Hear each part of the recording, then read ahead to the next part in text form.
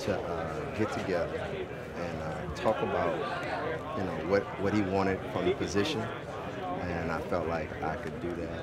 And he believed in me. He had a lot of friends of mine that called him and said I was a really good coach, and I thank those guys. But I just want to be here to help this team get to a championship because this is what it's all about. Was it stressful, not knowing or wondering if you would be retained? Like, how was that process, like, of the intern? It's always stressful, right? I mean, being a coach in the National Football League is always stressful because it's year to year. It's kind of like being a player, so it's year to year. Only thing you can do is go out and do your best each and every year, and put forth a great effort to help the team and be a great team player on the coaching side, and then get your guys to play well, and have great communication with your guys. So I think, me myself being a former player understands that it's year to year, day to day, and knowing how to communicate with other people helped me out, just being a former player. You talk about your guys. I talked to KJ last week. He said they went to bat for you. Just what does that mean? The guys clearly wanted you back and kind of made that known.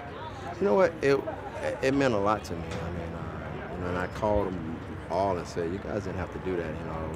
I think my resume would have spoke for itself, and if it didn't, it was just part of the process because in this coaching business, you got to do your job, and then hopefully other people see it and see how hard you work. But I appreciated all those guys going to bat for me. It shows you what kind of room we have. We take care of each other. We look out after each other. We make sure that it's a family in there, and that's how we feel. Coach, I guess that being said, obviously there's a new coaching staff, a new offensive system, but how beneficial is it to have a lot of carryover on offense, and especially within your group? It's great because you got a quarterback that's somewhat been through this system, and understands some of the things, and then you got a group of guys in my room that have played with the quarterback. The quarterback understands how they play. He loves how they play. They love how he plays. So that chemistry right there kind of puts you ahead of a lot of teams that are having coaching changes. How are you managing? You talk about the family and everybody's on the same page. Man, that's a crowded room with a lot of talent. There's only going to be so many spots. How are you managing? I tell guys all the time, let football handle football. And it will handle football. Football will handle football because when you get out on the grass and compete, the cream always rises to the top. I know it's an old saying, but it does, and it happens. I mean, and I tell guys this all the time, that's down the line, that's probably had a great camp. You're playing for a job in the National Football League, not just for the Minnesota Vikings. And if you go out and play the way we're coaching you to play, and the numbers just don't fit right, you'll find a job in this league. I mean, because it'll be seen on film. These guys have a lot of respect for you. We look like we're having a lot of fun. We go out laughing, joking. There's still work to get done, but you really enjoy what you do.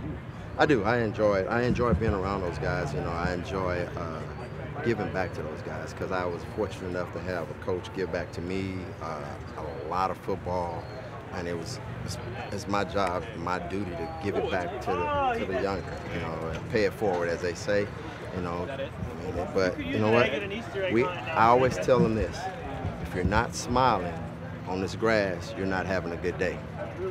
When you're smiling, that means you're mentally on every rep you're supposed to be on, and you're making the catches that you're supposed to be making, and you're busting your butt, hustling to make the play for the next guy. So if you're down here with your head shaking and frowning up, that means you're not having a good day, and you got to find a way to change that some way, somehow. Keenan, what are the next steps for a guy like Justin who's set records in his first 2 seasons? Continue to get better. I mean, set more goals. I mean, each year's a new year. I tell them that all the time. I tell everybody that. Each year's a new year. Don't rest on your laurels. Come out and be a different person. I heard Troy Aikman say this one time. He said each year is a new year for him. Each year he's a different person. So he has to be a better person. So You know, after 10 years, Troy Aikman probably could have just sat there and been the same Troy Aikman, and everybody would have said, yeah. But now, you know, he would say, you know, the next year is a new year. It's like year one for me. And I say that to those guys every day in there. You know, this is a new year. You know, why not you? Why not you be set the record for yards, catches in a year? Why not you? You know, what you did last year was good. Now let's be great. Listening to you and JJ out there, sounds like he's always asking you questions. How has your relationship with him over the past 3 years kind of grown? It's been great. I mean, I think, you know, he understands me, I understand him. You know, and I try to keep it simple. When you got a great player like that, you try to keep it simple and let his talent do the work. I mean, you help him with things that he may have not seen before, and that I have probably seen in my career, and I've probably seen every look that he's seen. But you know, I try to help him through it, and once he gets it so fast, and he knows how to capitalize on it. So you know, his talent is there, and I just let his talent do the work. Hey, Keenan, we've heard Wes Phillips mention that this offense might put more on the plates of the wide receivers, just in terms of maybe some unspoken adjustments at the line or stuff like that.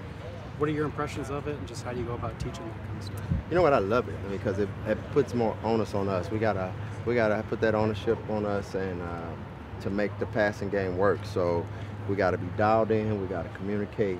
You know, I love it being a former receiver that has a control. You know, it's like we are in control. You know, we gotta hear it, see it, run the right routes, and make the plays. So that puts more ownership on our table. Do you remember